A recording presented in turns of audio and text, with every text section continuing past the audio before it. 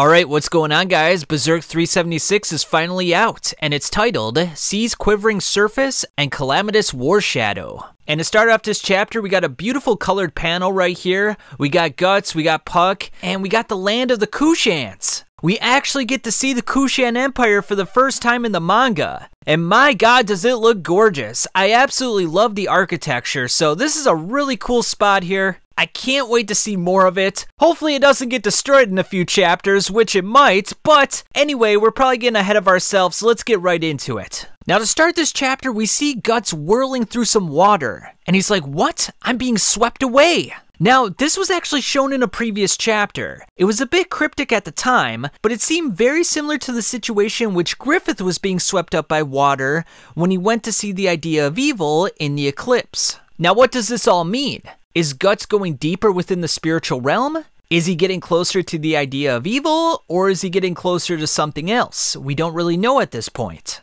He then takes a look back and notices the ethereal form of Shirka. Now Shirka reaches out for his hand and begins to pull him out. And this is very reminiscent of the times in which Guts wore the Berserker armor. Every time that he would go further and further into the spiritual realm, Shirka would always be there to pull him out. She would always be that voice and that light, the thing that saved him from complete darkness. And with that, we then notice that Guts is shackled up. And it seems like he's regained some of his consciousness, his eyes beginning to open up. So it seems like Shirka managed to save him once again. Now, I gotta say, looking at this scene right here with Guts shackled up, does it not remind you of when Griffith was shackled up? Having lost everything, having lost all hope, not knowing what the purpose of his life was anymore? It seems like this is a parallel that was set up to make it look very similar to Griffith's situation. Now, is it possible that Guts is mirroring Griffith because he will also be faced with a situation in which he'll have to determine whether or not to use the Bailet or not?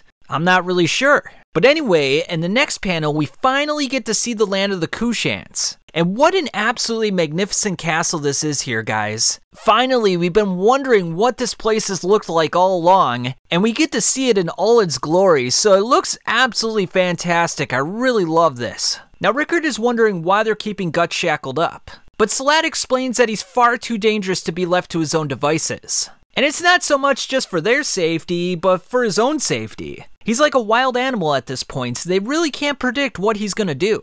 Daiba then comes onto the scene and wants the two to come with him. They then go to a room with Shirka lying on a bed. Now, she's completely out of it. It's the same kind of trance that she goes into when she goes into the astral realm. And obviously we know from Guts' vision that she's going to save Guts right now. But it seems like she might have gone too deep into the astral layers. She might have lost her own consciousness to the darkness. And even Daiba seems quite impressed with her powers.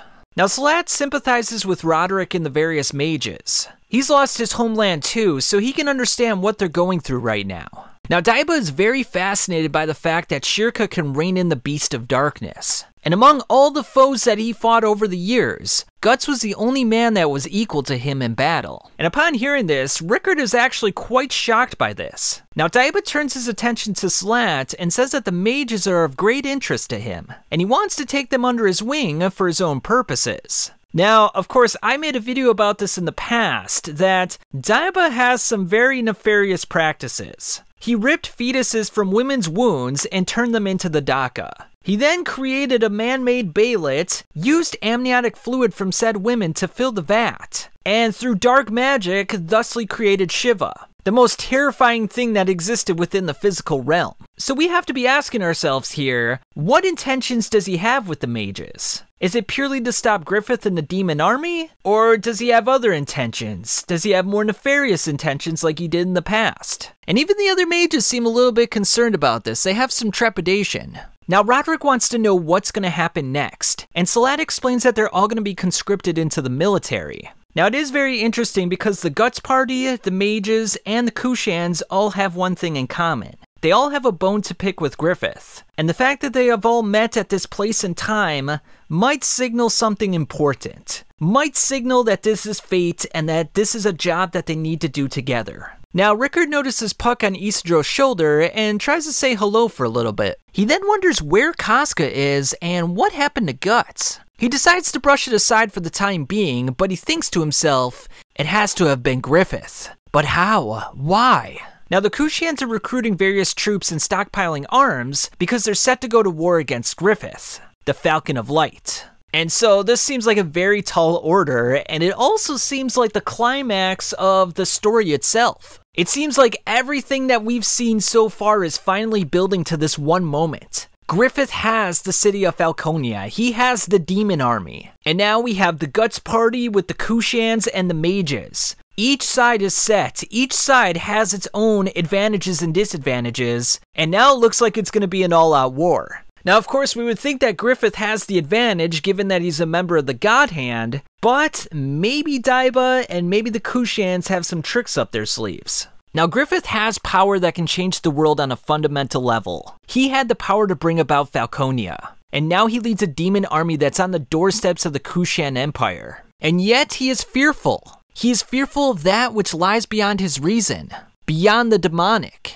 And that explains why Elfhelm was wiped out. So the astral realm has both dark and light aspects. Griffith went towards the dark side, the God Hand. The Baelids themselves seem to be a magnet towards the darkness, whereas the mages were able to cultivate positivity. They bathed in the light and they used their powers for creation rather than destruction. Now, it also seems like the reason that Griffith is going to destroy the Kushans is because they have some knowledge of the astral realm as well. But perhaps it's some sort of intertwined knowledge. Maybe it's both light and dark. Maybe it possesses some quality that Griffith is unaware of or unable to control. And because of that, he wants to eliminate it so it doesn't pose a threat to him anymore. And because Salat is aware of this, he doesn't want to sit around and wait for Griffith to destroy him like he did to Elfhelm. He wants to take the initiative and attack right away. So that's the end of the chapter, but we have to be asking ourselves a few questions. What exactly do they have in store for Guts? Daiba is very interested in Guts. He definitely wants to manipulate that power in some way. And he knows that Shirka has some sort of hold on Guts. She can rein him in when need be. Does Daiba know of a way to harness Guts' power and accentuate it? Or possibly possess it for himself? And what other sort of magic do the Kushans possess that they can go up against Griffith with? Because let's be honest, I mean, some soldiers and some elephants just aren't going to do in this battle. They're going to need some powerful magic. They're going to need some magical creatures on their side, and they got to be a lot stronger than the Pishasha that we saw at Virtanis Harbor.